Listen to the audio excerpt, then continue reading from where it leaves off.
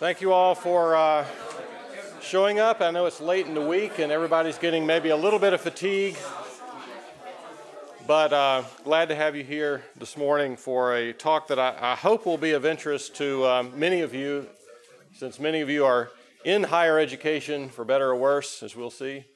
So maybe I can help you see what is going on in higher education, a bigger picture. Some of you see maybe what's going on at your college or university, and some of you see what's going on with a few of your friends. And I would say that, true to the title of the talk, that higher education really is in a crisis today.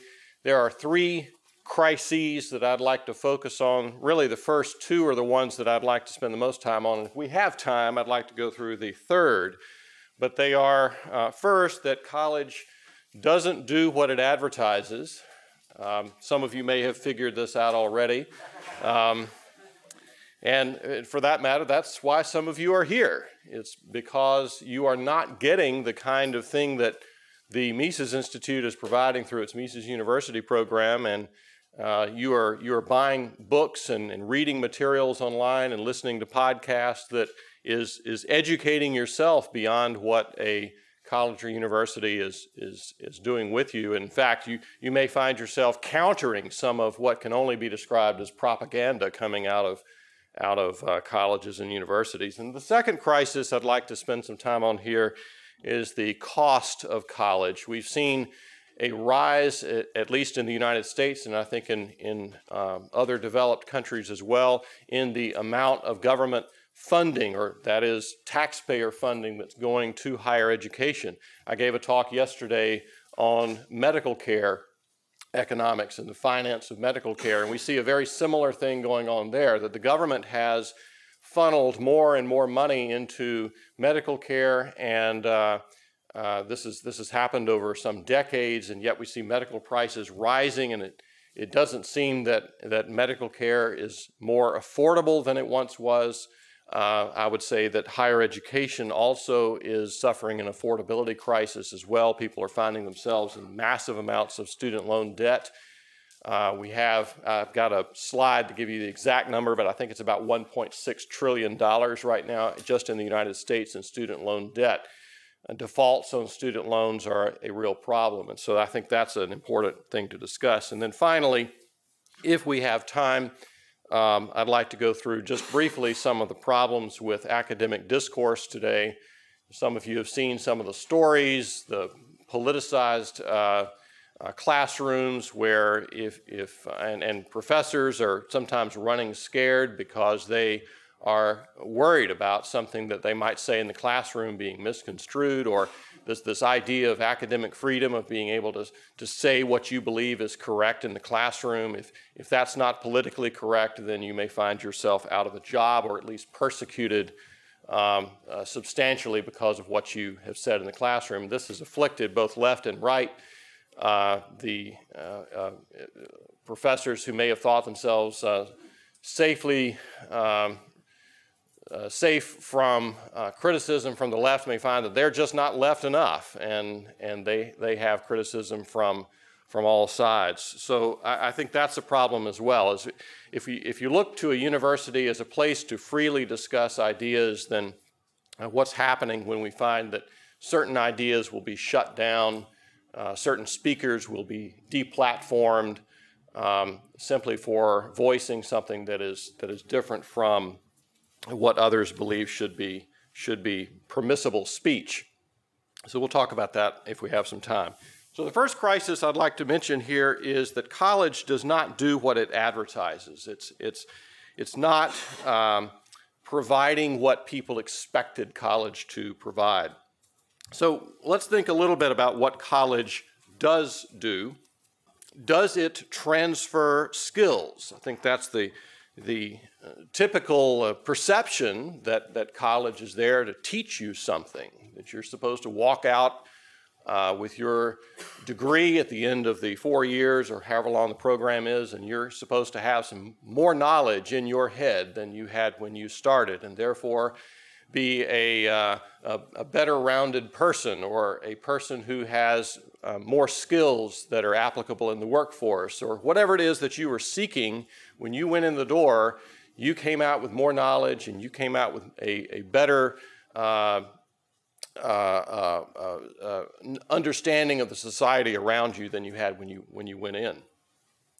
Or is it possible that college is simply a signal apparatus, that it's a way of communicating to a potential future employer that you are a person who works hard, you're a person who has the ability to think at a different level, you're a person who can engage in a 4-year-long project and complete that project? Is that what you're communicating when you get a degree? And there's been some recent work, most notably I think by Brian Kaplan, on that idea.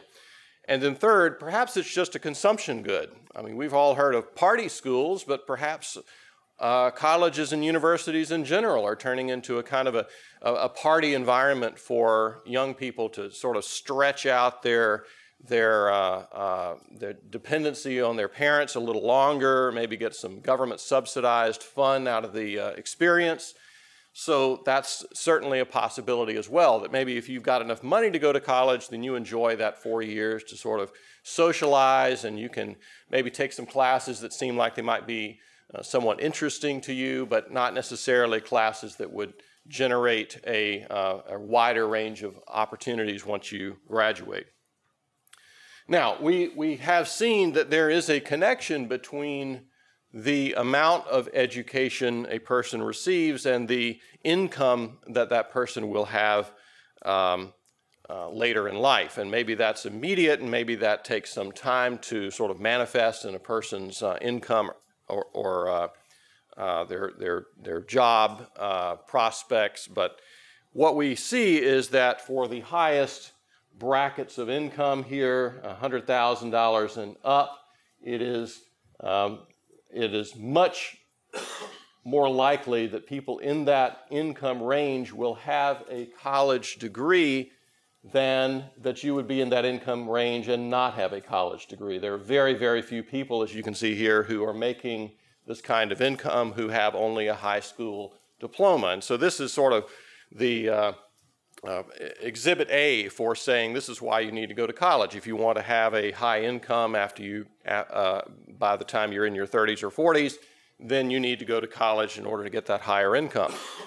And so people with lower incomes on the left-hand end of the diagram here, interestingly, we see some people that have college degrees that are in that low-income category, and yet people who stop after high school and don't get any college education at all are much more likely to be in that income category. So also you can see this is a chart from Richard Vedder's book, which I'll be referring to at several points today.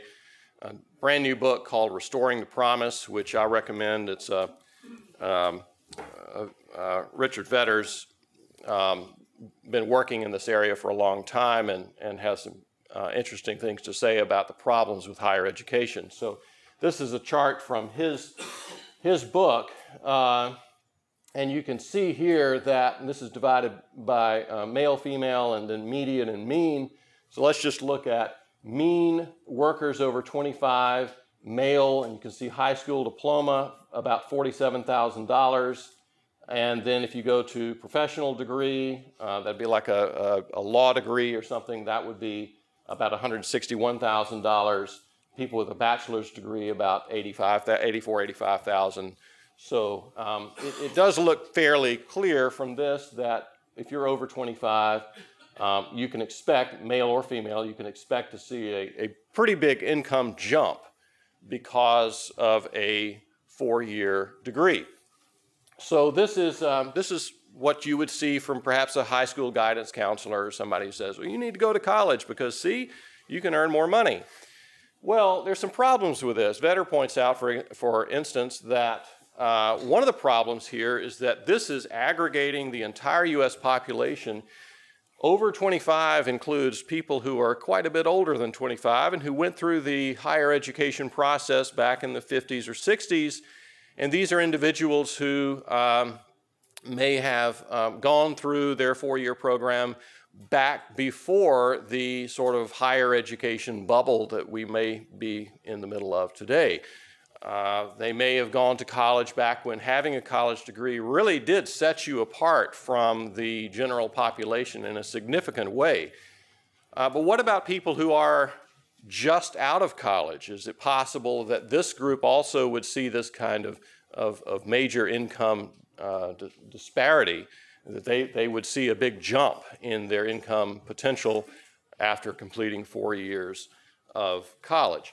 One more slide, sort of the guidance counselor type of slide here, and that's this one. You can see this is college compared to alternative investments. Again, looking at kind of an aggregate of all of the college graduates and what kind of rate of return did they get on their college investment. And so having an associate's or bachelor's degree has a pretty high rate of return compared to, say, the stock market or high quality corporate bonds or gold or long-term T-bills or housing. So it looks like this is just a no-brainer. Of course you should go to college, but again, it's not quite that simple. Here's another chart from Vetter's book, and Vetter is pointing out here that college education is actually not providing what we think it is for younger people particularly. This is the education requirement of occupations held by college graduates. Now, what we do see here is about half of college graduates are in a position that requires a college degree. Okay? But then we see that over a third of college graduates are in a position that requires a high school diploma or less. A high school dropout could get that job, and yet we've got someone with a 4-year degree in the job. Why is this? And then we've got people who, about 11% here, who have more than a high school diploma but have less than a bachelor's degree, and yet they've got the full-blown 4-year degree. So what's happening here? And part of this is that you've got, let's say you've got a coffee shop, and you own a coffee shop and you're trying to hire workers, and you have a position for a barista in your coffee shop, and you have 30 applications for your barista position. And you think, well, how am I going to sort out the 30 applications here? I got to have some way to round file some of these and sort of cut out the chaff before I get to a top 5 or so. So what will I do? Well, an easy way to handle this is to just find whoever's got less education and formal education and drop them from the applicant pool. So you say, well, okay, I've got 12 applicants here for this position who have college degrees. That usually indicates that they're pretty well-motivated people.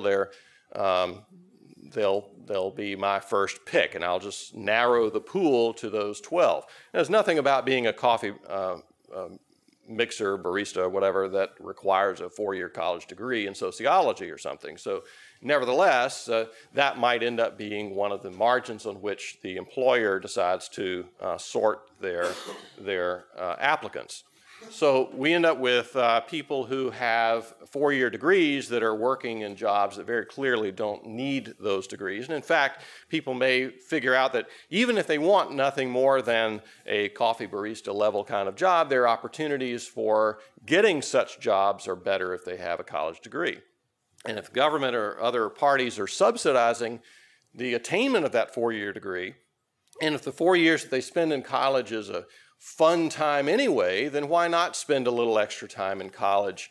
Other people may be paying the bill. The experience is entertaining to some degree, so just enjoy your time and then go out and get a job that, yeah, maybe you didn't really need the knowledge you might have gained in college anyway before you got that job. So here's another chart from Vetter. This is jobs requiring a college degree versus the number of college graduates. Note the significant disparity between the two categories here. We've got jobs requiring a college degree, about 29 million of these jobs, and then we've got about 42 million employed college graduates. So again, we've got people filling jobs that don't require that level of education. This, I thought, was one of the more interesting charts in his book, and then we'll move on to some things from Brian Kaplan and others. But this is from 1970 to 2010. Taxi drivers, shipping and receiving clerks, salesmen and sales clerks, firefighters, carpenters, and bank tellers, people that require, in order to do their job and do it very, very well, they may need only a high school diploma, or maybe less. And yet, in the period of time, 4 decades, from 1970 to 2010, we've seen the percentage of taxi drivers and chauffeurs who have a bachelor's degree or more, not a 2-year degree, but a 4-year degree, has soared from around 1 or 2% in 1970 to over 15% in 2010. Salesmen and sales clerks from about 4 or 5% in 1970 to nearly a fourth of these individuals who have bachelor's degrees today. Has the job changed in that amount of time that you really need to have that kind of education in order to do those jobs well? I'd suggest not. Carpenters, firefighters, bank tellers, similar kinds of stories to tell there. So we seem to be over-educating for the kinds of jobs that people are getting when they graduate. Now, I mentioned the signaling hypothesis here. This predates Brian Kaplan's work, but he's got a recent book out on this in which he sort of elaborates on this idea that higher education is not so much the conveyance of knowledge as it is a sorting process, a filtering process.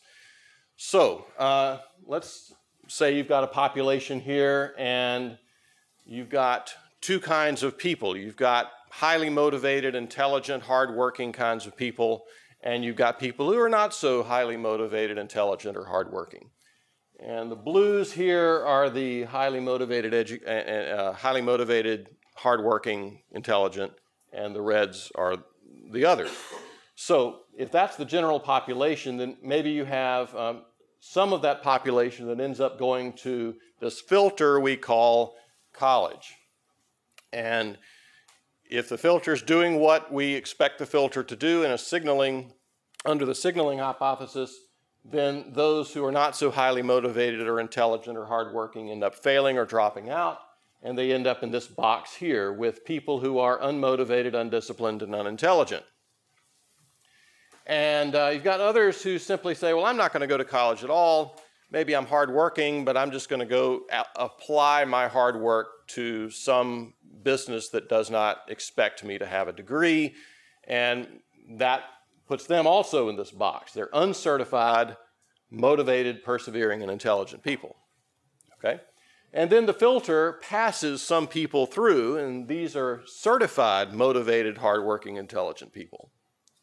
All right, so that means if you've got a 4-year degree, you have certified yourself and you've communicated something, signaled something to a potential employer that says, hey, I'm hardworking. How do you know I'm hardworking? Well, I did this 4-year project here. And it may not matter whether I did this in electrical engineering or civil engineering or mathematics or physics, but any of those programs require someone to be persevering and hardworking. So there you have it. My GPA is 3.6 or something, and so therefore I have evidence that I'm that sort of person. Talk is cheap, but this 4-year project sorts out those who are just saying that they're hardworking and those that are genuinely of that nature.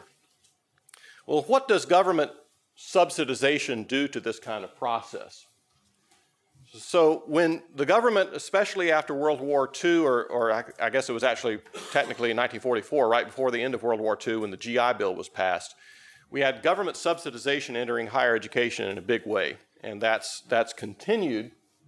So now we have taxes being extracted from the population and used to subsidize those within the population who would like to go through this filtering process. The filters don't remain unchanged. If you're a college or university and you've got all this, people suddenly coming to you with piles of money because they've been made eligible for some kind of government subsidy or a Pell Grant or whatever, then if you're a college or university, you're inclined to open your doors a little wider, to make it more possible for these people who are offering wads of money to you to go through your filter process. And the incentives are there for you to accept more students. Then the filter may end up still failing some students who end up in this box as before, but it probably passes more as well. It passes students who otherwise may not have made it through the process. And Vetter also goes through some of this in some detail, that colleges have seen a change in their threshold for passing students, that they're willing to pass students through that previously would not have made it, wouldn't even made it to college in the first place, wouldn't have been accepted, and now they're not only accepted but make it through, and perhaps make it through with what looks like a very good GPA. So we end up with people who are being certified as motivated, persevering, and intelligent who are in fact not. You see a couple of the red dots made it through the filter now because the college has effectively lowered its standards in order to collect more of this largesse from the taxpayer that's funneled through these various kinds of government programs. Brian Kaplan says, once workers have been ranked, giving everyone extra years of education is socially wasteful. Furthermore, since the status quo is supported by hundreds of billions of dollars of subsidies, we're probably underusing alternative certification methods like apprenticeships, testing, boot camps, and so on. I would love to know, I don't actually have data on this, how many of the graduates of Mises University put this on their resume and get a boost in their job opportunities because they've been certified as having gone through this kind of process, or what happens if you take the Mundlik, I need my water, Mundlik, somebody say that. Thank you, yes. Thank you. Apparently it's easier for Lithuanian tongues, right? So good. The test, yes. So, so I'd be interested to know if that produces a measurable boost to your opportunities after you take the test, and if that is something that may grow in importance, people seeking out some alternative to higher education. Still can't say it. Mündliche Prüfung. Yeah. There we go. Yeah. I'd said it before. I knew I could say it again. All right. Signaling explains, Kaplan says, why students are far more concerned about grades than actual learning. They want easy A's, not professors who teach a lot of job skills. Signaling explains also why cheating pays. A successful cheater profits by impersonating a good student. And signaling explains why students readily forget course material on the day after the final exam. I know that never happens to any of you, right? Once you've got the good signal on your transcript, you can usually safely forget whatever you've learned. So Kaplan's arguing that higher education has become kind of an arms race, that the thing is not so much how much knowledge you've collected, but whether you've collected more than the other guy, or at least have a signal that looks like you've collected more knowledge than the other guy. So if you've got more education, more formal years of schooling with a GPA that looks pretty good, if you've got that and the other person who's applying for the barista job does not, then that gives you a leg up in the job market. So we get credential deflation if we were to switch to a system that didn't have this level of government intervention. Right now we've got credential inflation. So what a bachelor's degree might once have gotten you in the job market, it now takes a master's degree to attain. My grandfather on one side had an 8th grade education. He did quite well, lived a middle class, comfortable middle class existence, raised a family and so forth in the mid-20th century with an 8th grade education. Today, that would be very, very difficult to do with an 8th grade education. The credential inflation is working against that possibility. Perhaps you heard Lou Rockwell last night mentioning Henry Hazlitt, who had, I think he said, a 6th grade education, and yet did very well and was able to educate himself in a way that put him on a level with those who had 4-year college degrees and even doctoral degrees at the time. Kaplan says, there's little sign that education causes much enlightenment or civic understanding. Even at top schools, most students are intellectually and culturally apathetic, and most professors are uninspiring.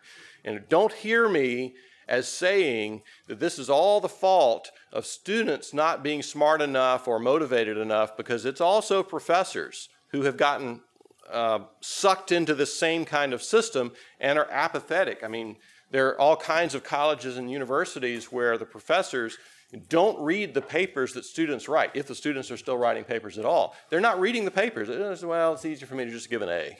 Student's not going to complain. I save myself 30 minutes. I'll just assign it an A, the paper an A. Now, this is fraud. If we're to be honest about it, it's fraud. And the students are going along with it, the administration is going along with it, the faculty are going along with it. It's fraud. And yet this has become widespread. Jonathan Newman wrote an article for Mises Wire, I think this is from a year or two ago, on why college degrees are becoming useless. And he points out something that Vetter has also pointed out more recently, that graduates have little to no improvement in critical thinking skills.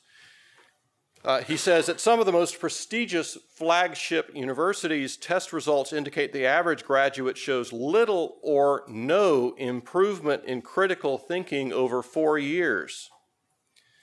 Employers are beginning to discount the degree signal as well. Google, for example, doesn't care if potential hires have a college degree. They look past academic credentials for other characteristics that predict job performance. At Yale College, where 62% of grades are in the A range, proposals to curb grade inflation are in doubt following student protests and faculty concern. Arthur Levine found in a national survey that 41% of students had grade point averages of A- or higher in 2009, compared to just 7% in 1969. This is from gradeinflation.com. It's the change in 4-year college grade distributions nationwide from 1940 to 2012. The red line there that you see that's gone up so much, that's A's. A's. Now about 40, well now that's 2012. If the trend has continued, then it's probably close to half of the grades being assigned are A's. It's like, I don't know if you remember the Garrison Keillor's radio show, and you probably don't, you're too young, but he had a radio show about this fictional town called Lake Wobegon, where all the children are above average. And B's have dropped somewhat, but only because A's are rising faster. And again, this is part of that fraud. I mean, I think professors are saying, well, I know the students aren't going to show up in my office and just complain, and they're not going to object if I give them an A. If I give them a B, then I've ruined their 4.0. You know, they've been in school for 3 years. They've collected all of these easy A's, and now I'm going to be the target of their wrath. And professors just don't want to deal with that. And so they end up perpetuating this kind of problem. F's, by the way, that's the purple. F's have dropped to less than 5% of all grades assigned. This is again from Vetter's book. So maybe people are getting more A's because they're working harder, right? They're learning more, spending more time studying. We have more intelligent students in the classroom in the first place, so they're just working hard and they earned those A's, right? No. 1961, 40 hours a week spent on academic work in colleges per student on average. By 2003, that had dropped to, what's that, about 27, 28 hours a week on academic work. So, and I've seen this, and it's not just at my college, I think it's at many colleges where students are expecting to not have to work as hard to get an A. All right. Let's look at the next crisis. Government subsidies are backfiring. Now, I mentioned student loans, student debt. So, that's the debt clock as of yesterday. This is at finaid.org. You can find the debt clock, but I'd kind of be curious as to how much it's changed in 24 hours. But anyway, $1.6 trillion and climbing. I gave this talk, or a similar talk last year. I think it was under 1.5. And it seems like only about 3 or 4 years ago that it crossed $1 trillion, so it's rising. So, according to Bloomberg, college tuition and fees have increased 1,120% since records began in 1978. The rate of increase in college costs has been 4 times faster than the increase in the Consumer Price Index. Again, similar to medical care, we've seen rapid increases in the cost of medical care in the United States. And it's one of the more subsidized, regulated industries in this country. So the CPI here, the Consumer Price Index, and can I say Consumer Price Index without being there? Okay, all right. All right. We understand, disclaimer here, we understand there are massive problems with trying to aggregate prices like this. And nevertheless, these are the statistics that I was able to locate. The statisticians are not Austrian economists, so we make do with what's available. In any case, so here's the CPI, rising price levels, and a rising cost of tuition. Now, some of this is misleading because colleges are engaging in more price discrimination than they once did. Now, price discrimination means you're charging students different prices for the same product. So some students are on a full scholarship, their price is $0.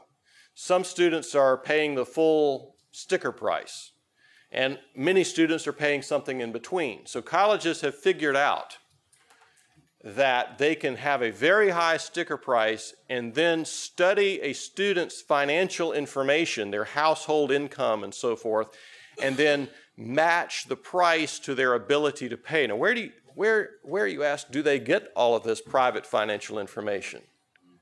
The free application for federal student aid, FAFSA, where the income tax information, from a household's tax forms is cross-loaded onto this FAFSA form, and all of this information is then made available to the universities so that they can then tailor the price according to your ability to pay. Now, this is not all bad.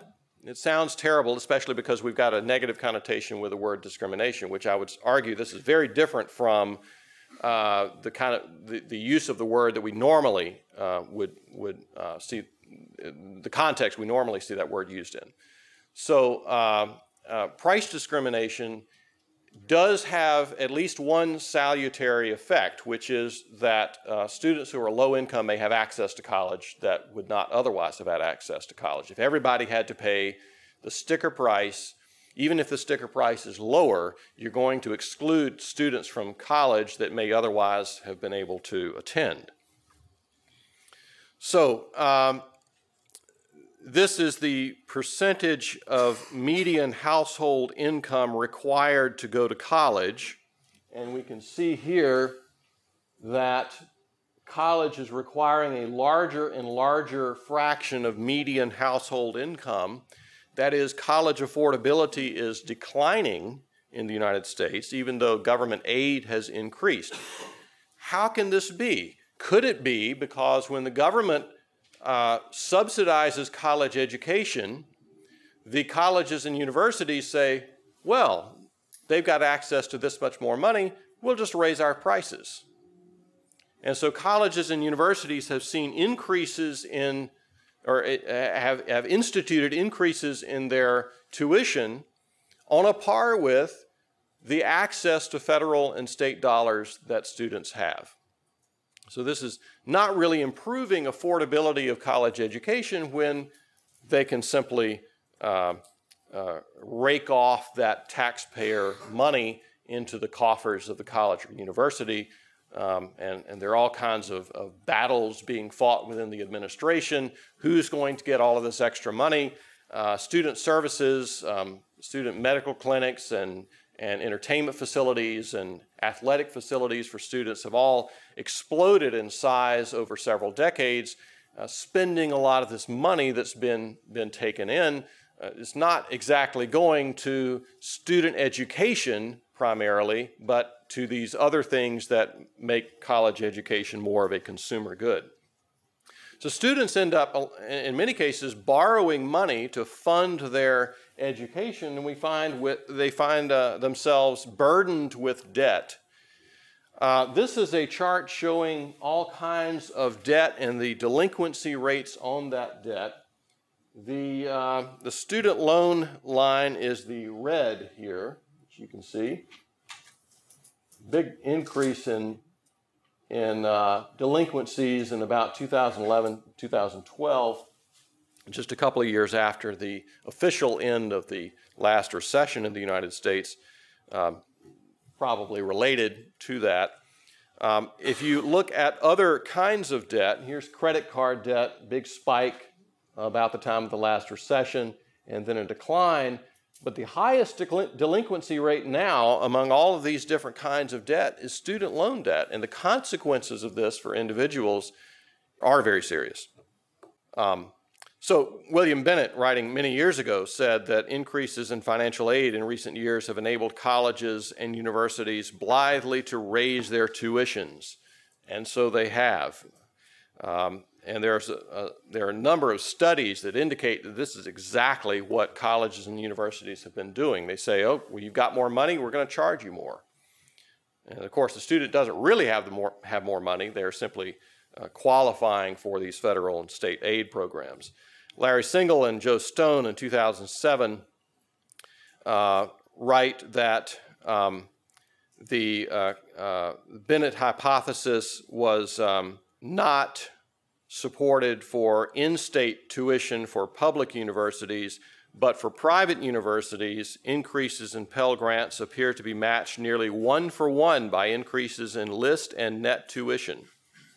Out-of-state tuition for public universities behaves very much like private universities. That is, 1-for-1, approximately 1-for-1 increase, dollar for dollar. You increase your student aid by $1, the tuition goes up by $1. Nicholas Turner in 2012 said, intended cost reductions of tax-based federal student aid are substantially offset by institutional price increases for a sample of four-year colleges and universities.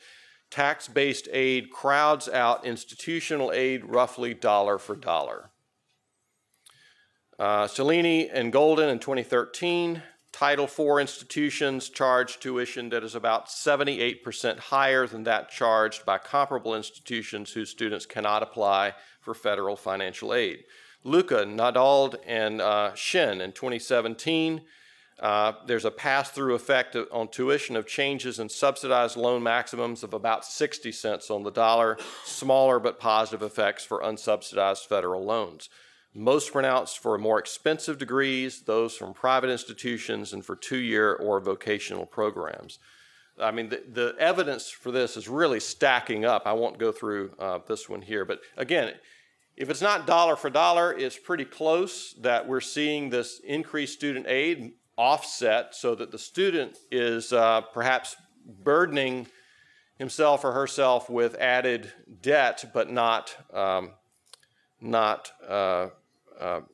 seeing as much of a benefit in the college degree itself. So where does the money go? As I said, there's a lot of infighting within administrations and other interest groups within colleges and universities as to who's going to get this largesse from the taxpayer. Dorms. Well, one egregious example here is Princeton University. Do we have anybody from Princeton here? No? Okay. Spent $136 million on a student dorm with leaded glass windows and a cavernous oak dining hall. The dorm's cost approached $300,000 per bed. NYU has provided $90 million in loans, many of them zero interest and forgivable, which is sort of like a giveaway, to administrators and faculty to buy houses and summer homes on Fire Island and the Hamptons. Former Ohio State President Gordon Gee earned nearly $2 million in compensation last year while living, would have been 2012, while living in a 9,600 square foot Tudor mansion. The Columbus Camelot includes $673,000 in art decor and a $532 shower curtain in a guest bathroom. Ohio State also paid roughly $23,000 per month for Mr. Gee's soirees and $500,000 for him to travel the country on a private jet. University of California, about 2,400 administrative staff just in the president's office of the University of California. Richard Vedder says 30% of the adult population has college degrees, but as we've seen, this doesn't mean that this is where this is improving the outcomes for these students upon graduation. So the money is being soaked up by these administrative salaries and by these dorms and the other lavish facilities for students, improving perhaps the consumption value of a college degree, but not notably improving the outcomes for students upon graduation. So Vedder argues that in housing, we had all these low interest rates created by the Federal Reserve. The government encouraged people to buy a house even if their credit wasn't so good. We're doing the same kind of thing with student loans. We're encouraging people to go to school who don't really have good qualifications, who might be better off in some occupation that doesn't require a college degree. And so Vedder suggests the best thing for us to do is to disinvest or get government out of a college education, stop this kind of arms race in degrees. Just a couple of minutes that I have left, I wanted to mention for-profit education. This was hammered by the the Obama administration recently with arguments that for-profit institutions are taking advantage of students by encouraging them to get student loans and then giving them degrees that are of dubious value. But I think the problem is much larger than for-profit education. And in fact, this is nothing new. We've seen for-profit institutions lately, but they've been around before. In fact, in 1897, more than 92% of college students were enrolled at for-profit institutions. The default rates for those at for-profit institutions or after graduating from for-profit institutions seem to be higher. But the kinds of students that are going to these institutions are probably different than those who are going to the traditional not-for-profit institution. That is, they may be more likely to have credit problems to begin with than students who go to not-for-profit institutions. So it's not at all clear that it's the fault of the institution itself. There have been a couple of cases, maybe more than a couple, of cases where the for-profit institution is engaged in a kind of fraud, but as I've indicated, I don't think that that's unique to for-profit institutions. And the target for these for-profit institutions is students who might otherwise not go to college at all. As A.G. Smith pointed out in his article, The Bubble in For-Profit Schooling, which is available on Mises.org, he says, as expected, many have ignorantly aimed their weaponry at the profit motive instead of unleashing their fury on the root cause, government interference in the market. Let's see, I'm going to have to skip one or two things here. This is kind of entertaining. Anyway, I have been teaching in higher education for 22 years. My first classes that I taught were here when I was a graduate student teaching assistant at Auburn. And I've taught mostly at private institutions. I'm now at a small private college in South Carolina. And I've seen the development. I haven't done a lot of research myself on higher education, but I've been in the classroom for a long time. And I've seen the changes in higher education. It's not encouraging. I hope you won't hear what I'm saying here as a discouragement to not go to college, although that may be the best route for some individuals. I'm not suggesting that it's a bad idea to go to college. Many of you are in programs, and I think that's probably a good move for many of you. I hope that you will get your formal education, that you will begin to make contributions to the kind of scholarship that the Mises Institute is trying to encourage and sponsor. The programs like this will be an important part of your education, even though your college or university may not recognize it or encourage it. I think this kind of thing is really vital to giving people the education they need. It's outside of the mainstream. It encourages a breadth of thought that you may not get in the classroom in a typical college or university. So I'll just close by saying I'm really happy that you're here. I think you're doing the right thing. If you're interested in talking to me later on about your higher education prospects or a decision you're trying to make, I can't promise that I've got the answer for you, but I'll try to help you make a more informed decision. So thank you very much.